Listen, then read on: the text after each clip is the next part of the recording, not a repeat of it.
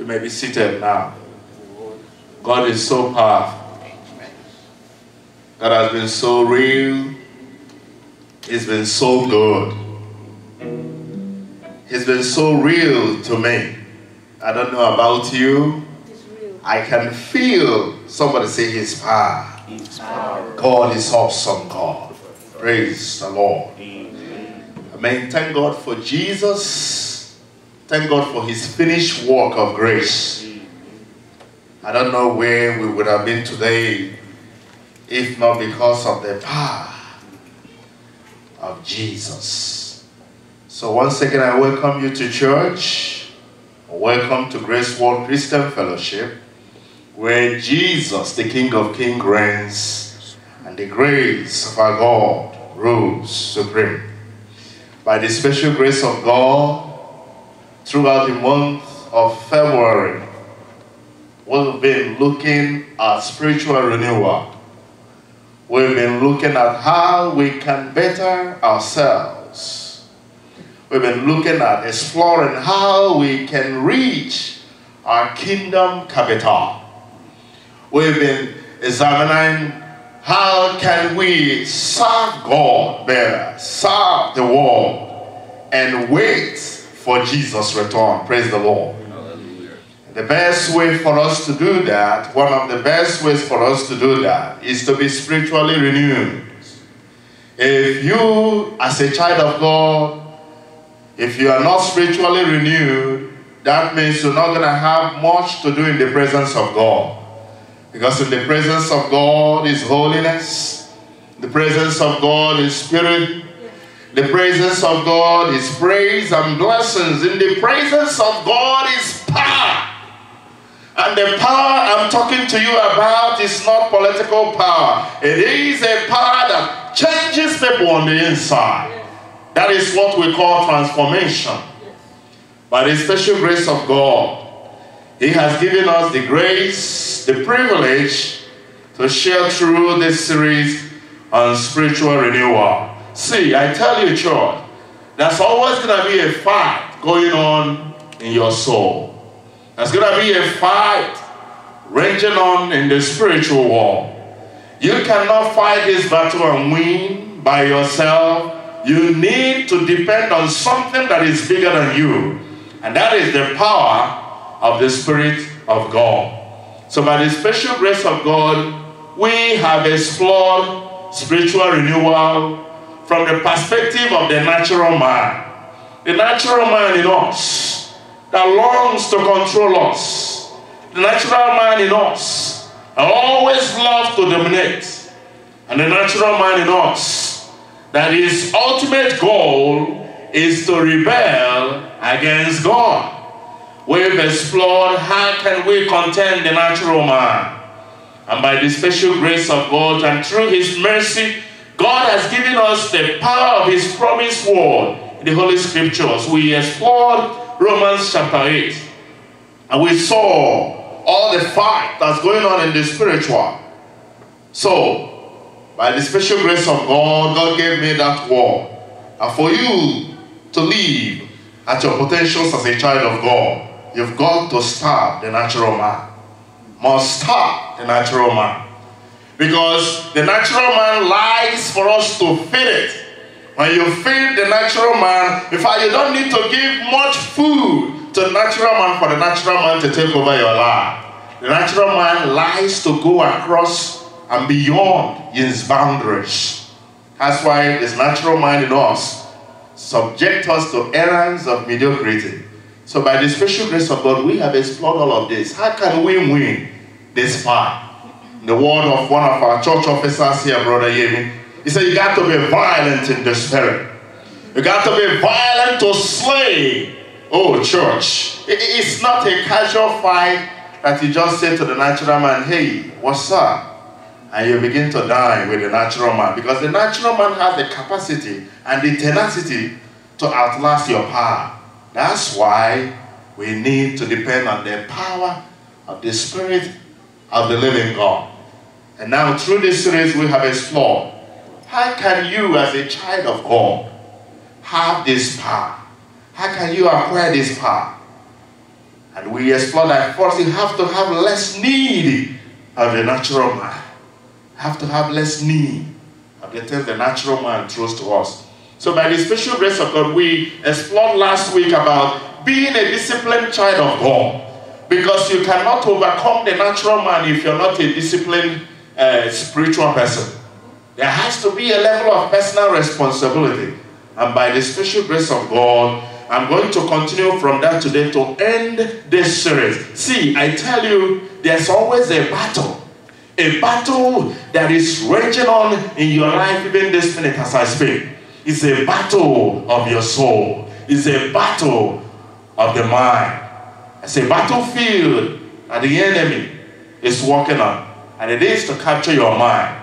But the good news is that you can overcome. Hallelujah. Amen. And live a life of victory.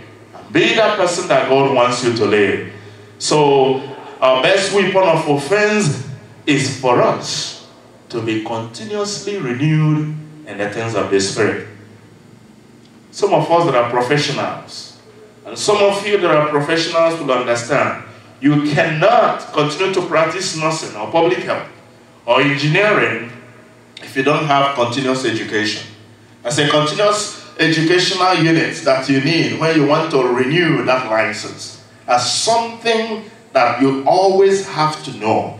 Even though you may have known it in the past, it is required of you that you know it over and understand it over and over again. So the spiritual child of God, a spiritually disciplined person, is that person that wants to grow in the knowledge of the grace of God. You can grow in grace, I tell you the truth. The level of grace by which I operated 10 years ago is no longer the level of grace that I'm operating today. Because I'm growing, praise the Lord. I'm growing in the knowledge of grace. I'm growing in the knowledge of Jesus. That means I am becoming more like Jesus Christ. So, when we took our scripture reading for today, I just want us to first begin from the first verse of the 3rd chapter of Colossians, chapter 3. And the Bible says, now that you have been raised to a new life with Christ.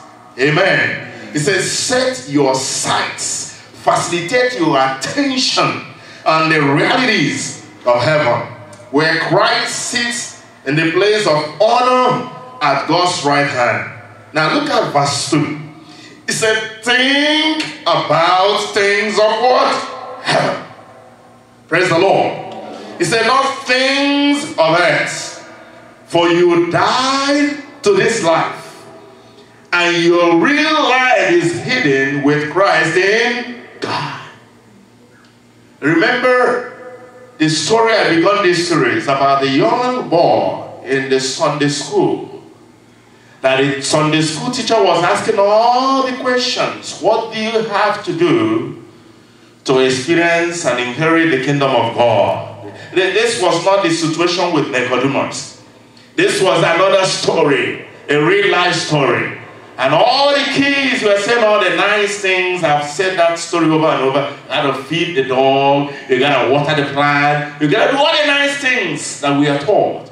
And this young boy said, you've got to be there. See, there is something that happens to the child of God when you surrender to the spirit and leadership of the Spirit of the living God. Now, what I'm relating to that is that he said that for you died in what? Somebody say in this life. He said, for you died in what? In this life. So you've got to be dead to this life. You've got to be dead to those things we explored in the past on Romans chapter 8. You've got to be died. You've got to be a dead person in this life, church. You've got to be a dead person in this life for you to see a man that you like. A man that looks all that nice and you chose to ignore him, ladies. Yes. See, sometimes we over-spiritualize things. Let's make things real as they are. You've got to be dead, Brother Yemi, for you to have that encounter that you chose to share with the Church of God a few weeks ago. You've got to be dead to be invited by a nice-looking lady, church, to come and do pre-Valentine. All right? And then your wife is not there. The church leaders are not around. And apparently there was no praise team member or praise and worship happening in that environment. And you are lonely. I mean, nobody can catch you and report you to Pastor John. You've got to be there to ignore that nice-looking sister. So there's a level of natural death. This is not the death that we bury somebody, we put them in the coffin, and we send our goodbye and we'll cry and we walk away from the cemetery. This is a different shade of death that I'm talking to you about. How does it happen to the child of God? Because you are now a disciplined spiritual person. Because there's something that happens to you when you become a spiritually disciplined person. I tell you the truth, God will give you the abilities to detect temptation when they are coming. God will equip you with the power to discern. Praise the Lord. Amen. And when you discern what is and what shouldn't be, you are in the best shape, mental shape, to make the best decision for yourself and for God, for His name's sake. Praise the Lord. Amen. So how can you do this if you're still in the carnal? If you're still operating from the carnal point of view? If you're still in the environment of carnality, how can you win life battles? How can you become the person that God has created you to be? So, in other words, for us to live and be spiritually renewed on a daily continuum, like I have said, you've got to be there, you've got to be there, and you've got to be there. Now, the example of what we saw in Jesus, in Matthew chapter 15, verse 11, the example of Jesus here is something that I want you to begin to understand from a different level today.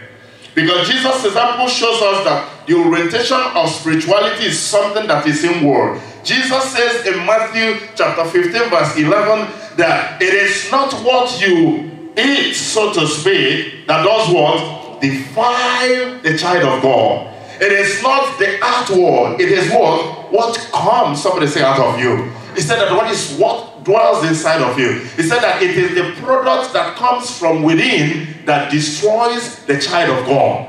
So Jesus was beginning to tell us that our spirituality, that is the orientation of our spirituality, is something that is inward. It's not what goes into you that defies you, but what does what? Comes out of you. So that is why the child of God need to watch it. Watch what goes inside you. Watch what you watch. Watch what you cherish. Watch what you pride in. Watch what your value systems are. You know the areas of your life that you're weak. You know the areas of your life that you need to be very careful, because the enemy knows those areas. And one thing I've discovered, because he has dealt with me in the past, is that when the enemy knows your weaknesses or your areas of weaknesses, he capitalizes on them. That's what we do for some of us that love wrestling. For some of us that love boxing. If you see that your enemy or your opponent have in the past gone through a surgery like Sheamus, my friend, did, that Randy Orton put him in July, that cost him almost 6 months to come back to the ring. What the enemy does, or the opponent does, is that he capitalizes in that repaired hand. Praise the Lord. So that he will finish you up. So that's what the enemy does to us. He capitalizes on those areas of weaknesses. Maybe you are somebody that loves me. It's not that you just like anybody, but you just have a propensity. You have that tendency, that likelihood to be easily swayed by what you see. What the enemy does is that he tries to capitalize on that. He tries to capitalize on your mind. In fact, some of those days when somebody is talking reason to you, you don't listen. Because what the enemy does is that he tries to build on the power of the natural man that is inside of us, so that we will defy that person that we are. But that's not going to be your portion in the mighty name of Jesus Christ. So for us as children of God, to be spiritually disciplined will require us to focus, and that's why I took our scripture reading today on the things that are what some say above. It will require us, because it is when we are dead to this life, it's only when we are dead that we can be motivated to face and focus on the things that are above. Now, verse 4 says, and when Christ, who is your life, is revealed to the whole world, he said, you will also share in that glory. Isn't that something comforting? That we will share the glory of Jesus. He said, you will share in all, somebody say all his glory. Woo! What a wonderful news. You will share in all of the glory of God. I believe the word of God. He said, you will reign with Christ. In other words, you know what it means to be shared into the glory of all of the glory of God. It's something powerful that people need to begin to imagine, that you will be able to be welcomed to share in all of the glory. So he says, so put to death. You see, you got to be dead. Verse 5. He said what? Somebody said put to death. He said put to death the sinful things. He said, so put to death the sinful earthly things lurking within you. He said, have nothing to do with sexual immorality, impurity, lust, and evil desires. I've chosen to go this path today to end this series, because we cannot just over spiritualize stuff. There are things that makes the natural man in us to be at war with us. And there are things that makes the natural man in us to subject us to mediocrity.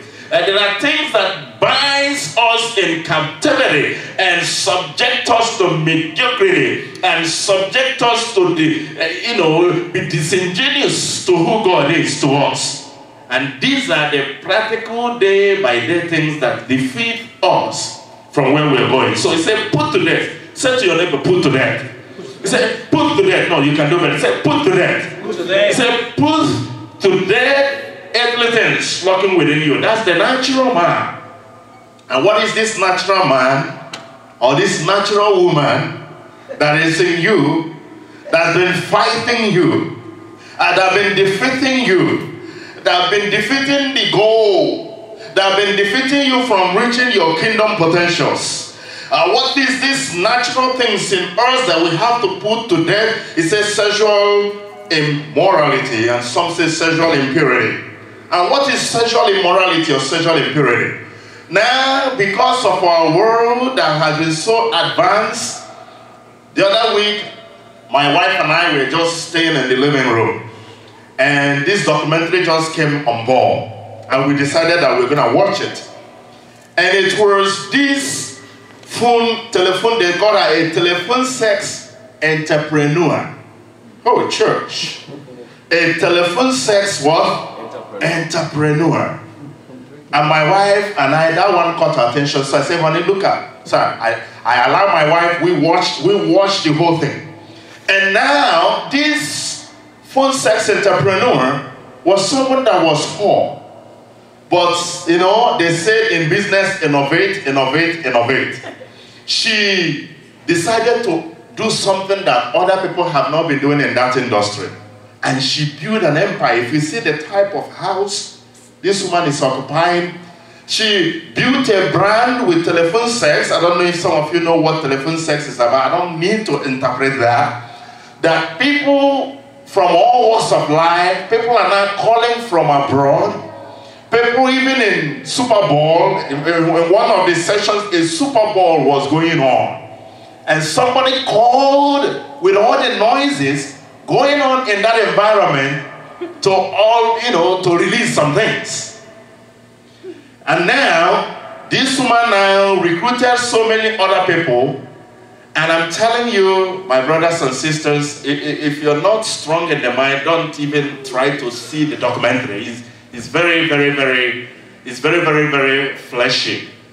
So now, this woman was on the phone, making all the money with all the, and had all kind of phone lines, all kind of people were, oh, Jesus Christ, shouting. You think people were really having the live sex. And that's how all the customers. And in certain situations, depending on the customers, some can go up to $30. Some can go up to $10 a minute. Some can go up to $3. It depends on the category. Now, one thing that struck me is that she now has rebate. If you call in oftentimes a number of times a week, you get some credit. Sell, church. Now, what am I trying to say? All kind of sexual words, some they say impurities. Sexual impurities and lust that the natural man feeds on. And it's so surprising that even people that came on day one, the way some of those people were doing their things on the phone were so powerful. Because this woman had given them orientations and invested so much in them. That's why she's called a telephone sales entrepreneur. So there's all kind of things going on in our world. There's all kind of situations that the man of God, the woman of God, the believer, the child of God need not be ignorant of the devices or strategies of what? Of the devil. Praise the Lord. So it says, for these reasons, set your affection on what? Things that are what? Above. He said impurity, lust, and evil desires. Now, there's something that struck me as I was going through this, and the Lord was taking me through this. He says, don't be greedy, for a greedy person is an idolater. Have you really considered that in your life? That a greedy person is what? An idolater. Break it down. You know, many times we read the scriptures, but I invite you to read the scripture proactively. Read the scripture with your ears open to hear God speak to you. He said that an idol and a greedy person is what? Is an idolater. Because it is worshiping what? Things of this world. And in 2 Corinthians chapter 4 verse 4, the word of God said that Satan, the God of what? This world, has done what? Blinded the mind, like the eyes of what? The believers. It's just like what we were studying this morning. Certain affections and the things, the rich and the, all the materialistic things that the enemy. So there are things that cause us on a daily basis not to be the person that God wants us to be. There are things that makes war within us. And the child of God need to be spiritually, somebody say renewed. Needs to be a spiritual renewal going on in your life every minute, every second, every hour, and every day and week and month of the year. That is why Jesus says in Luke chapter 9 verse 23 that you should carry your cross. He who wishes, he whose intentions are to do what? To come after me should do what? Deny himself, carry his cross, and do what? Follow me. So following Christ on a daily basis is something that can help us now. How can you follow Christ on a daily basis? You need to find time to spend in the presence of God. It's not a matter of rushing through the prayers.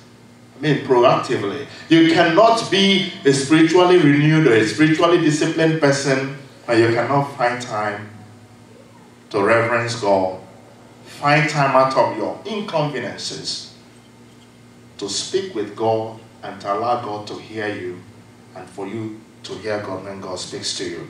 So God, as we are closing this session, I believe He's speaking to some people in this church that these sins, verse 6, will cause the anger of God on His children.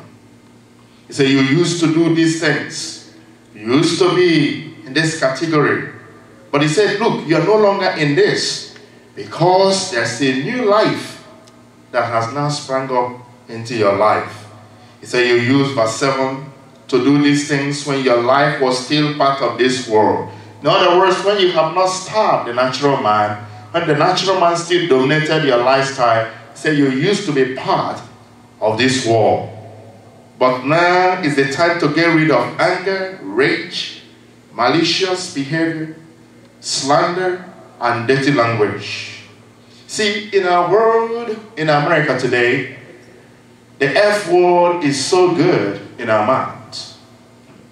In fact, there's another word, the S word. Everybody that says shit. Shit. You know, the way we use languages, I was just making a turn very innocently yesterday, and there was just this guy was coming to this church. The guy just removed his hand from the car. The way he did it to me, it was like, mercy, Lord. I didn't even see him. I just ignored him, and I drove. So, in our world today, there are so many silly things we do, foreign things we do. We think they no longer will matter. But see, the Bible says you have to get rid of what? All of these things, because it's no longer going to be part of the renewed child of God. Because the affection is now set, facilitate your attention on the what? On the things that are higher than you, above. Praise the Lord. Say, where Christ is sitting on the right-hand side of who? Of God. So all these dirty languages, he said, don't lie to each other. You think that lying will get you to your place of promotion in life? He said, don't lie, don't cheat. He said, don't put all of these things. He said, for you have stripped off the old sinful nature and all its wicked deeds. Now, verse 10, where we took our scripture test. He said, put on your new nature, praise the Lord, and be renewed as you learn to know your Creator and become like Him. Amen. That's a very powerful appeal. He said that when you are renewed, when the spiritually disciplined child of God is renewed, you grow in grace, and when you are grown in grace, you will appear more and more like who? Like your Father who is in heaven. So he said, put on this new life. For in this new life, it doesn't matter if you're a Jew, doesn't matter your denomination, it doesn't matter your background. He said, it doesn't matter whether you're a Jew or Gentile, whether you're an apostolic or Adventist, whether you're a Presbyterian or Anglican. He said, it doesn't matter whether you belong to this group or that group. It says that because the old sinful nature have been buried, because you're now a renewed person, because the Spirit of God is now operating in your life, he said you're no longer slave, praise the Lord. You're no longer slave to the carnal man and to his deeds. Because you are now free, liberation. And because you are now freed, he said that Christ is all that matters. Isn't that powerful? And He lives in all of us. So through this month, we've been working on this series on spiritual renewal. I tell you the truth, church, I personally have been renewed. God has renewed me even in this series. I don't know about you. Because see, the reality in our earthly dealings is that there are things that are always there to fight us, to defeat us, to subject us, to, just mask us, to make us things that we are not. How can you have victory?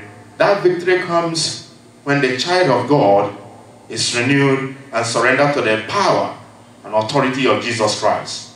And today, I don't know most of us who are there, who long to be spiritually renewed. You know there's something in your life that needs to be renewed. You know there's something in your life that needs the ministration and the power of liberation from the presence of the Holy Ghost. Maybe there's a lifestyle, an immoral lifestyle, a lifestyle choice, a behavior, something that has defeated your life. And this month, you want to bury that portion of your life and be spiritually awakened, be spiritually renewed, so that you can be that person that God wants you to be. The good news today, as we end this series in fasting and prayer, is that there is hope for you. For the word of God has declared that all who will call upon Him shall be saved. He said, all that my Father has given to me, I will by no means do what? Cast away. And that day the jailer came and said, what shall I do And the word of God declares that he was given that opportunity of eternal things. He was given that opportunity of surrender. He was given that opportunity, just like Nicodemus, to surrender his mind to God and to give him the victory of God that he needed to have his best everyday life, to live in victory and be that person that God wants him to be. I don't know any of us here today that wants and long and thirst for righteousness, that long to be renewed spiritually, to be a better child of God as we march into the month of March. The month that God has declared to me to declare that the month is a month that we are marching to our victory. Praise the Lord. Amen. So I don't know some of you who wants to march into the month of March and march into your month of victory because you're now a spiritually renewed person. You now have victory over limitations that the natural man has set for you. I don't know if those people are in church today. And my goal in this short discourse is to invite you to stand up as together as a people of God, as we pray, as we give God a chance to operate freely in our lives. I don't know how many of you who are here who believe that something is needed or that something needs to be changed in your life, and you believe you cannot do it by yourself. You cannot do without the power of the Spirit. You cannot do without Him. As Brother Yemi comes to lead out this prayer chain, to challenge our minds and equip our minds to victory, to grant us the permission that God has been seeking through the power of the Spirit of God. As our brother comes, I want you to be open to the leadership of God. To the leadership of God. I want you to be open to that leadership of His Spirit. I want you to open yourself. You don't need to tell me. You can confess those sins, those things that have set limitations for you, and say to God, I cannot do without you. Just cry out your soul to God. Cry to Him who is able to keep you from falling. Tell Him, I cannot do without you. And it is my hope this hour that as you sing this song, that God will use you mightily and powerfully as we go into our seasons of prayer, that I cannot do without you.